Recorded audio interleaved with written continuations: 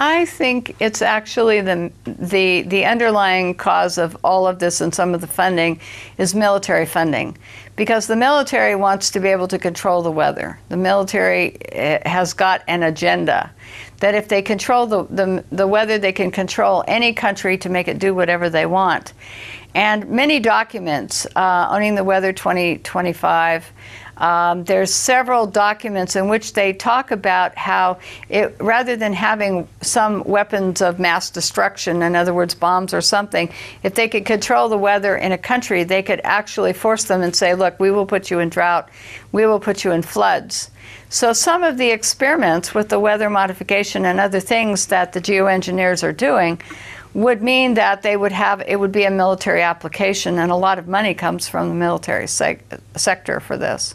I've looked at some of the universities and I looked at the funding chain, in other words, who's funding these, because it has to be public, and we know that the military is also initiating programs and paying for funding. So when you look at the funding stream, you can see that it's private corporations, you can see that it's the military. So there's a lot of funding in there that's not coming from you and I because we couldn't afford it. And the big military budget is where there's a lot of extra money for experimentation. So that's where a lot of the funding. And then it's private corporations who will make money from these experiments going in and will produce whatever's needed to do these experiments. So that funding is coming in. It's like the CRES program, the CRRES, when they were sending up these canisters loaded with chemicals to superheat. Well, that was a NASA budget, that's the US Air Force budget, and then they do ionospheric testing. Well, how do we know what impact that had on the environment that protects us around the Earth? We don't really know. We just don't really know. The first thing that we started to notice about jets and these engines is they would leave a small contrail, very small. You would see it behind the plane, it would disappear within seconds and be gone. All of a sudden, this new phenomenon began to appear somewhere in the late 1980s, as far as I can document from Mendocino County, looking at pictures and weather documents and cloud pictures, old cloud pictures. All of a sudden, there seemed to be a time when NASA and other agencies began to realize that contrails were beginning to persist.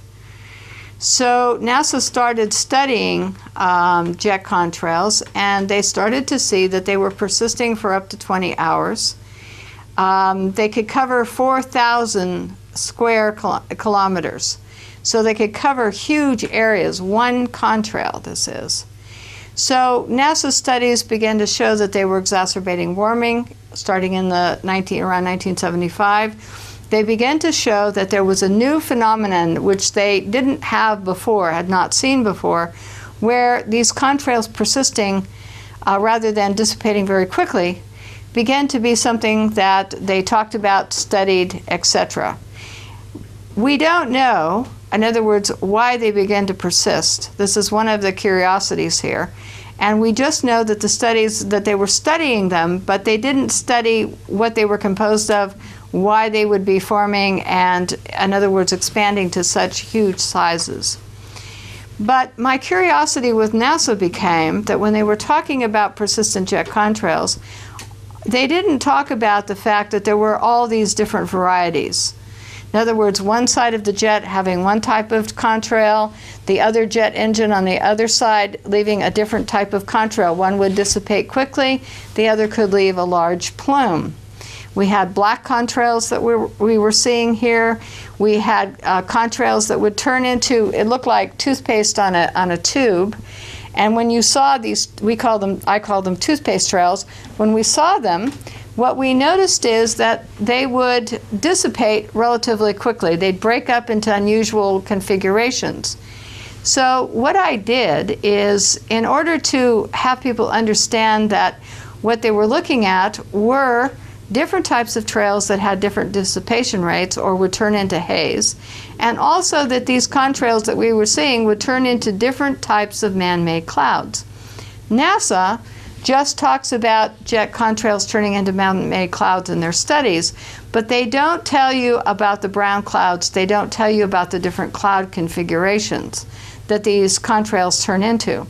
So one of the things I did from my pictures and from videotape and looking at different times is I compiled this index in 2006 of some of the different types of contrails that we were seeing, and I named them. The reason I named them is people were telling me what they were seeing, but they had no vocabulary. So in naming them, people would tell me that they would see toothpaste trails, or they would see knots on a rope where you'd have a straight line with little bulges in it that looked like someone had tied knots in a rope. You would have black contrails. So this particular document, poster I created to put on the internet and to give to people so that they could see that this was different than anything that they had seen before. So when I started to document this, I took and I would find that there were things called bursts, where a jet would fly in leaving a contrail, and then all of a sudden you'd see this huge burst, no contrail leaving, but you would get this kind of configuration. And I go, well, what happened here? Why did this create a burst which then expands for miles and miles and miles over the sky above us? And why would this part of the trail turn into this type of configuration? So this was odd. So we had bursts. Then this configuration, on the same day, we'd see other jets flying in, and it would leave bursts that looked like this. And after a period of time, they would turn into these kind of little cloud formations that would hang out in the sky around this bigger burst. Now, other trails that would be left would be absolutely huge in configuration, and they'd start small, like up here. Every one of these contrails started very small, just as a fine line. But then after watching for a minute or two, we would figure out that it would turn into one of these other configurations. So some of them, we can tell right away, would turn into this type of a plume, which would turn into this white, in other words, kind of a cloud-like formation, but not a real cloud. It's a man-made cloud according to NASA, and it would cover the whole entire sky. So these configurations, if we saw anything that looked like this after a short period of time, we knew that this would cover the whole sky. Now, other configurations, knots on a rope, you'd have something that looked like waves. You would have what we call mushroom type of contrail, where part of the contrail turned into mushroom-like, it looked like mushrooms growing on one side of it, and the other side would not have that configuration.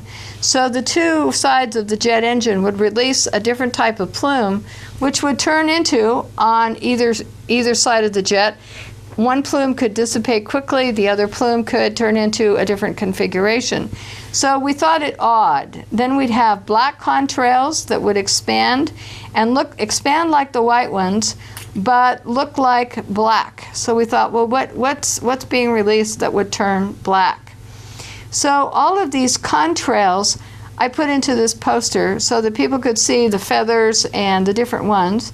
And as this was on the internet, people began to say, we're seeing this type of plume today. We're seeing a twist, where it looked like there's a twist on one end and then this big plume would come up.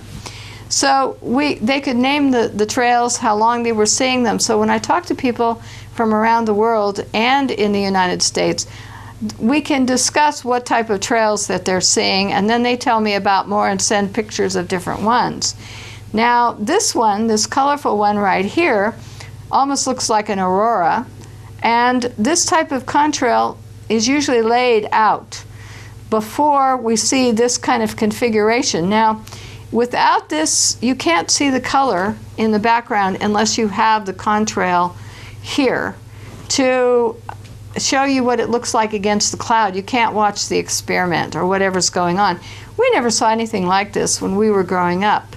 My mother, who first saw these when we were back first seeing this in 2002, said, never saw anything like this. We would have noticed. Somebody would have been taking pictures of this. Someone, see, it has to be new because there were no pictures of this. So this is why I invented this particular poster, just so that people could get an idea of the different types. Well, then what happens? Why would you get different types?